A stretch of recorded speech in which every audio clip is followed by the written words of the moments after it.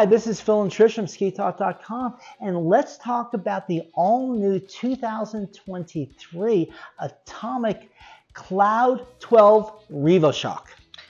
Cloud 12 Revoshock. That's a lot, right? That's a mouthful. I don't know if I can say that 10 times fast. So this is essentially called the Cloud Q12. Okay. It's kind of interesting. We talked about wide, narrow skis. We talk about narrow, wide skis. We talk about what a ski will do for you if you want to all mountain ski.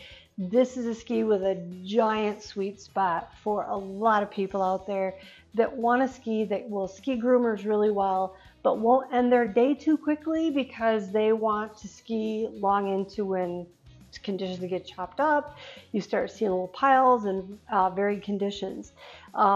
When I skied this, which was Snow Basin, I had a great opportunity to ski top to bottom with it, and I did it a little bit later in the day when things were a little bit more chopped up, so I didn't really get a lot of experience on a fresh groomer, but just the sense I got from it, the grip I got, and the ability to go through those push piles and the varied conditions was pretty darn good. What are we talking about when we say wide, narrow ski, which is what this is, what the category that this is in? The wide, narrow ski is for somebody who wants a groomer ski, but also wants it to do a lot more, wants to be able to go off piste a little bit, and wants it to handle those varied conditions. This particular ski comes with the system binding, which is the Strive M10 binding. It's got a 13.6 radius, which is pretty darn quick for a ski in this category. At 84 millimeters underfoot and a 166 length, it's just got a huge sweet spot. And I know you have been on the men's version, which we also have a video for that. Yep. And you know, what are your thoughts, Phil, in this category? Well, I think a lot of what we're seeing in this 80 millimeter range, which I refer to as a melting pot, where again we've got these narrow wide skis and wide narrow skis.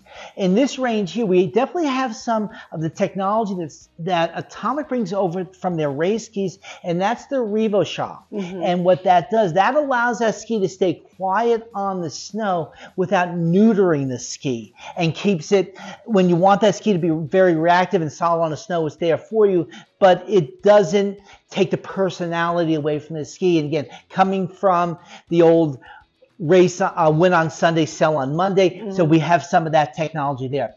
I love the idea of scaling sizes, mm-hmm. and that's something Atomic has been a proponent of for years. Mm-hmm. So this one here, with the dimensions that you said in the 166, when we come down to the shorter lengths, we've got a different width in both the tip, mm-hmm. the waist, and the tail. So whether a woman is 5'1" or 5'8", 5'10", they're going to get the same experience with that ski on the snow. Yeah, and that's one of the things I really appreciate. And you talked about the Revoshock and the confidence building. You know, you and I both know at the end of a ski test day, and things are getting a little bit chopped up, if you can get into something that's a little bit quieter, gives a little bit life left back into your legs without toning down the ski too much, because there's definitely some of that great Atomic feel, and it was really responsive. That 13.6 meter radius is actually, it was confidence inspiring. It was quick to turn, and at the end of the day, it gave me a little bit of life back in my legs. And the word that you used, I think, is the most important, is confidence. Yeah. And you want that ski that's going to do for you, especially if you get some adverse conditions. You want a ski that's going to help you get out of it instead of punishing you. And for a skier that's looking to increase their skill set, this is a really good way to go. It's a perfect way to go. If it's somebody who's on the fence, I've been learning how to ski. I'm for sure an intermediate, upper intermediate. I want to get something that goes a little bit off piste, but I really spend most of my time on groomers. That's this ski. Yeah.